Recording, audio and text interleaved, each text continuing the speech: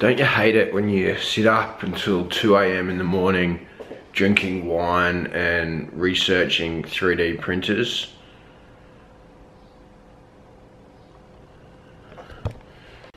I think I need to buy a 3D printer. I just don't know which one. Tell me which one, people, everyone. Write it down there.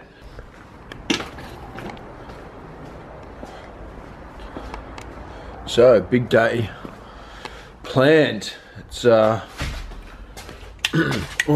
light's already on. It's gonna be nice to get into my workshop and not have to move shit around and get dirty, and just actually come and do some work. Like, feels like the last 2 weeks have just been treading water, not getting anything done. Left this wall blank here. I'm going to design really nice, like a banner, just a bit of branding there, just to make it a nicer workplace. I've actually got some of my old prototypes and stuff that I think will look really nice up on the wall here. So just something to make the workplace a bit nicer, you know, when you've got staff coming in, you know, I think it's good to have a little bit of a place that just feels nice, you know.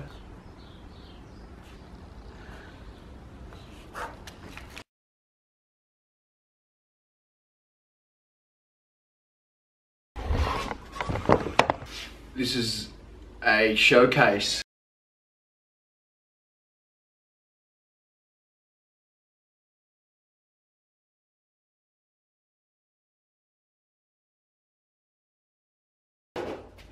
So this is my first ever deck that I used to build my first ever electric skateboard. So that's not the normal shape. I actually had to cut out big sections to fit the big 83mm wheels on it. That thing was nuts. It was a 6-cell electric skateboard running NTM prop drives, 270 kV, so dual drive, which actually, there's the drivetrain that was basically on that. It didn't start out with that one. I had a different brand, a different motor mount brand on there, and then I realized, you know, I could do a better job, and I designed my own. This is the first mount that Inertian had, and this is sort of what got me started, got the name out there, got the quality out there.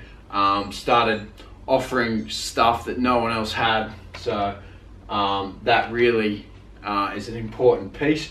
Then not long after that, I started dabbling in my own electronics and trying to come up with a solution so people could mount their electronics on the bottom of the deck in a nice professional way. So this is one of the first sort of, what I thought back then was pretty, you know, luxury, pretty nice. Then this was my first ever all-terrain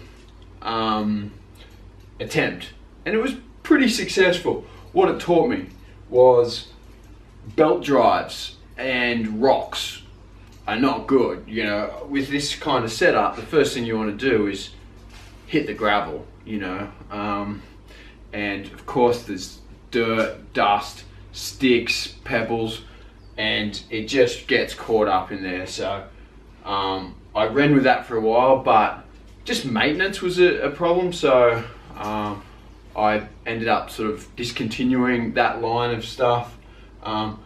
This board actually was when I realized motors from EMP were pretty crap. I thought, yeah, let's get some big motors and build an all-terrain board, but I soon realized, just if a motor's big, that's good, but it has to be quality, and they were rubbish. Like that. Can you hear that? It's completely locked up. This one here is the early Raptor, actually. It's one of the first times I had the ESk, the space cell, the Aspect motors. This was the first deck that brought all that together, and you can't see it, but it's an Earthwing super glider, and you might recognize the shape of it is it's where I got my inspiration for the Raptor, actually. Obviously it's not identical in shape, but just the geometry, the wheelbase. I made my wheelbase a bit longer just because for high speed that was a bit twitchy, and I made my curves a bit more aggressive and my shapes a bit more aggressive, a bit more of a square tail, sort of a bit like an old school styling. But yeah, that was where I got my inspiration from. It was a sweet deck.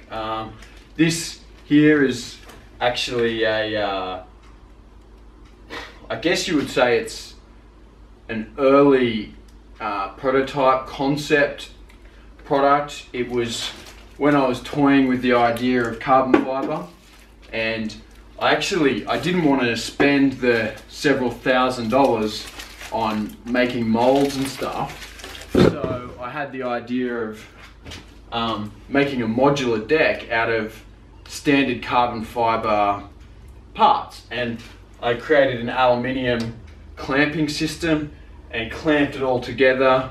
Unfortunately, the suppliers that I was using then, they stuffed up a few of the parts, and I had no money, and I was like, you know, that back then getting all that like one-offs to make this was probably, I don't know, $500 or $600, which was a lot of money.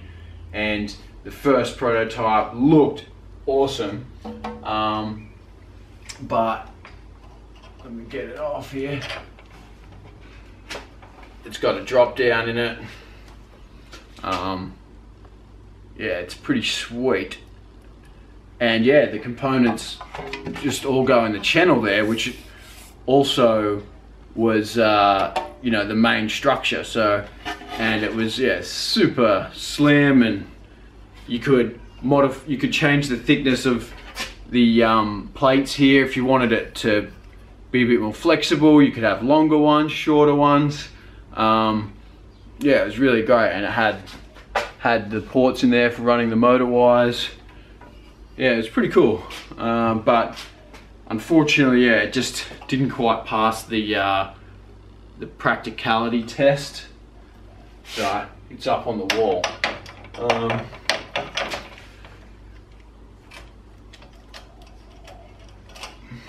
So yeah, it gives you a good idea of a progression of my thoughts and design.